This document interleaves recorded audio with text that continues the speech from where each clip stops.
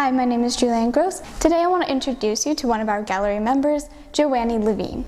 She's a self-taught artist who studied briefly at Sandy Springs School of Art. She primarily lives and works in Atlanta, Georgia, and has another home in Columbus, Ohio.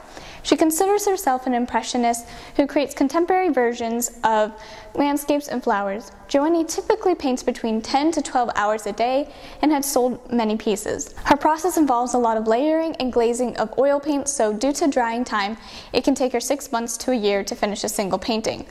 But she has plans to continue making and exhibiting her artwork. I invite you to learn more at artblend.com.